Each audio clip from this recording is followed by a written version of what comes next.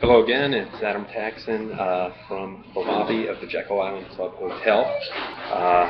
It is the 100th anniversary of the creation of the Fed, which did not occur here in Jekyll Island. It was when President Wilson signed it into law, which was December 23rd, 1913. The action here in Jekyll Island was in 1910. You know, it's a nice place to be this time of year, though the weather just got ugly outside right now.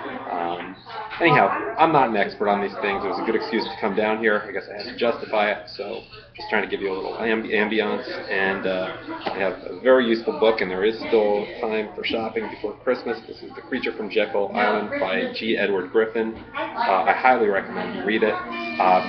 Again, I'm not an expert, but what I will do, while the bagpipes, which go on every day from 4 to 5 here, apparently, while they play outside, is I will read you from this particular chapter. I'm going to do this for a few chapters. The chapter Competition is a Sin, from, again, The Creature from Jekyll Island. This is, Griffin puts a lot of summaries at the end of each chapter, and here's for this one. This is right when the Fed is about to be created.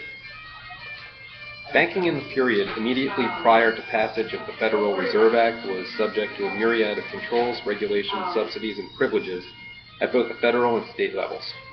Popular history portrays this period as one of unbridled competition and free banking. It was, in fact, a halfway house to central banking.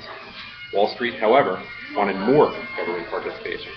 The New York bankers particularly wanted a lender of last resort to create unlimited amounts of fiat money for their use in the event they were exposed to bank runs or currency drains. They also wanted to force all banks to follow the same inadequate reserve policies so that more cautious ones would not draw down the reserves of the others. An additional objective was to limit the growth of new banks in the South and West. This was a time of growing enchantment with the idea of trusts and cartels. For those who had already made it to the top, competition was considered chaotic and wasteful. Wall Street was snowballing into two major banking groups, the Morgans and the Rockefellers. And even they had largely ceased competing with each other in favor of cooperative financial structures. But to keep these cartel combines from flying apart, a means of discipline was needed to force the participants to abide by the agreement. The federal government was brought in as a partner to serve that function. By the way, Mark at the bar makes a very nice Planter's Punch. Anyhow, to sell the plan to Congress, the cartel reality had to be hidden, and the name central bank had to be avoided.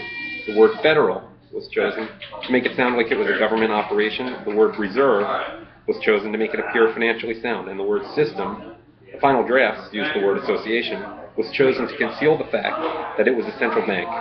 A structure of 12 regional institutions was conceived as a further ploy to create the illusion of decentralization, but the mechanism was designed from the beginning to operate as a central bank closely modeled after the Bank of England. The first draft of the Federal Reserve Act, again, that's what was passed 100 years ago today, was called the Aldrich Bill. That's named after, begins with an N, I think Nelson Aldrich, and was co-sponsored by Congressman Breland. But it was not the work of either of these politicians. It was the brainchild of banker Paul Warburg, and was actually written by bankers Frank Vanderlip and Benjamin Strong. Aldrich's name attached to a banking bill was bad strategy because he was known as a Wall Street senator. His bill was not politically acceptable and was never released from committee. The groundwork had been done, however, and the time had arrived to change labels in political parties. The measure would now undergo minor cosmetic surgery and reappear under the sponsorship of a politician whose name would be associated in the public mind with anti-Wall Street sentiments. And that's, again, the summary from the Competition is a Sin chapter from Creature from Jekyll Island.